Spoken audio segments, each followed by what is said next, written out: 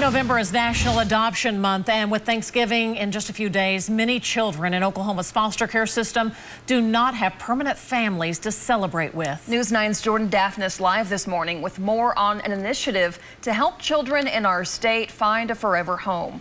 Jordan? Robin and Lacey, children's advocates in the foster care system, are using a newer model for recruiting forever families for kids. Of course, their first goal is to keep kids with their biological family, but sometimes that's just not possible.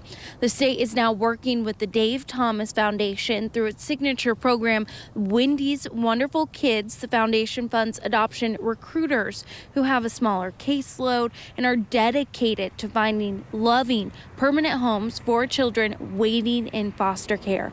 They begin their search within a child's close circles of family, friends, and neighbors, and then they reach out to communities where those children live. The program is focusing on better outcomes for older kids in the foster care system. They are trying to find children a permanent family without causing them to face heartbreak.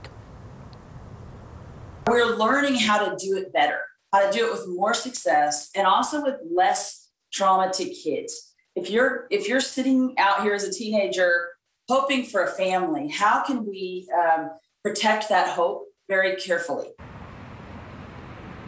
And according to the State Department of Human Services, there are around 500 children in foster care at any time here in Oklahoma, and they need around 800 families. 500 kids waiting to be adopted, and they need around 800 families. To learn more, visit the News 9 website. Live this morning, Jordan Daphnis, Oklahoma's Own News 9.